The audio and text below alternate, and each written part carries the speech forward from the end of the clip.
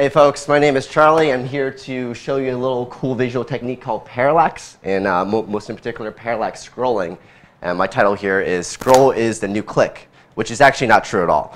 Click is still click, and scroll is just another technique we can use to add depth and control to the user in our websites. So first off, what is parallax? Parallax is a visual technique where the position of an object kind of differs depending on your your movement.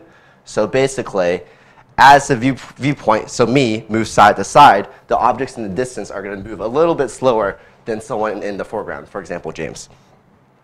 And here's a nice visual representation of what that's going to look like. So basically, parallax scrolling is an attempt to duplicate this technique using scroll. And then what it does is it gives a set of 2D images depth. So creating this Mario into this Mario. Not quite the same way, but it is in practice. So if you think of our websites as just a bunch of images, so every container, every block of text, they're all just an image.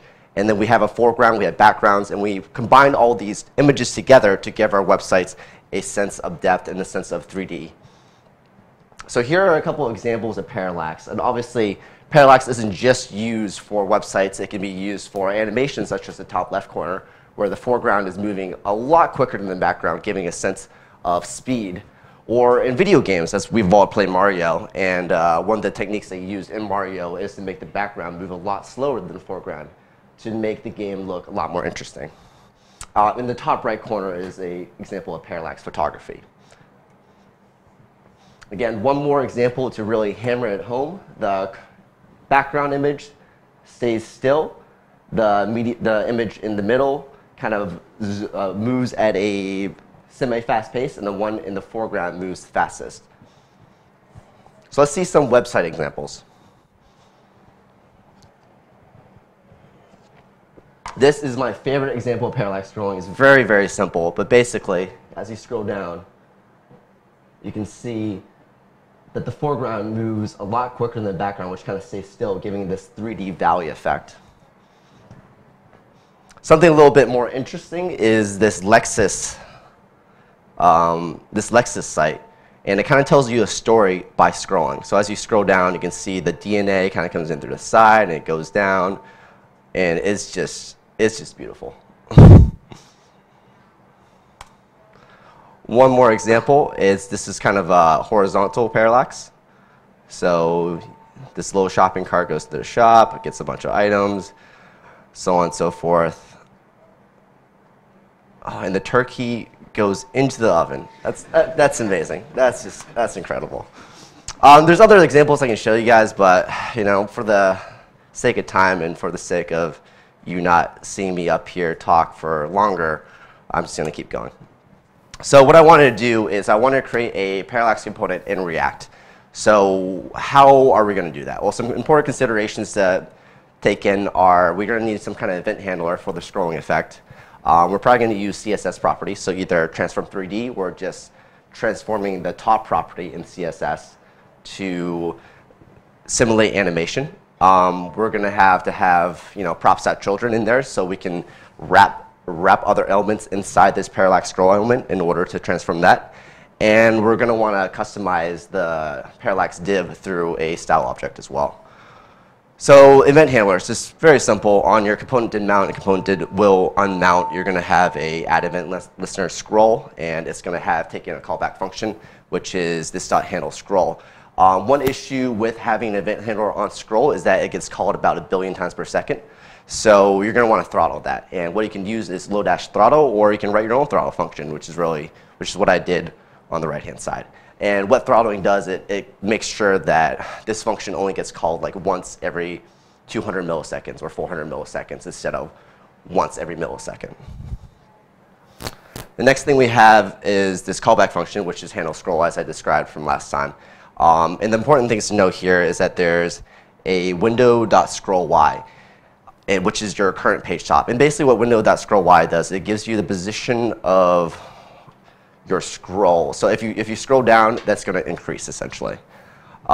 We also have a ref. So this .refs that parallax element.style.top. And what a ref is is basically a way to reference the DOM node that you just created. So when we're rendering a React element, we're creating these DOM nodes, right? And if we want access to that DOM node in order to change the CSS properties of it, we're going to need to have a reference in the render. So this is a render, and again, you can see we have a reference to parallax element. So if we go back to before, this.ref.parallax element, and then we can change the style and the top element of the style to our new top. And the last thing I described was kind of having a style object. If you go back to our render, you can see style takes in the state, which is just a bunch of different properties that we want to have. So if you want to give it a background color, we can give it a background color, background image, background positioning, the Z index, top, left, right, height, width, so on and so forth. All right, and we're going to show you a quick example of how that works. So this is just one image wrapped in Parallax. Give me a second to pull up some code. So this is just one image in here. Z index 0, speed of 10.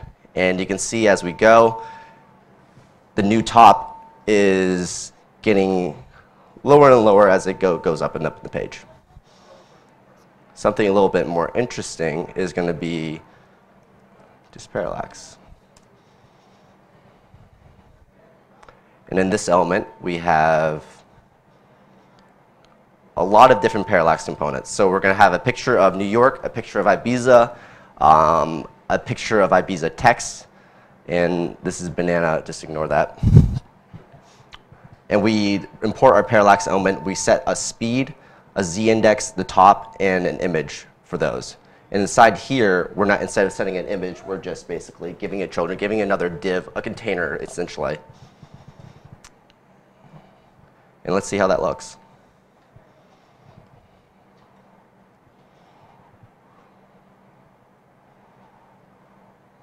There we go. Nice and simple. How much time do I have left? Really? Wow, I went through that really fast then. Okay, let me explain the scrolling a little bit more then. In our Parallax component here, this handle scroll is essentially how all the magic happens. We want, the two things that we need to set are speed and top. So top is essentially how far it is from the top of the screen.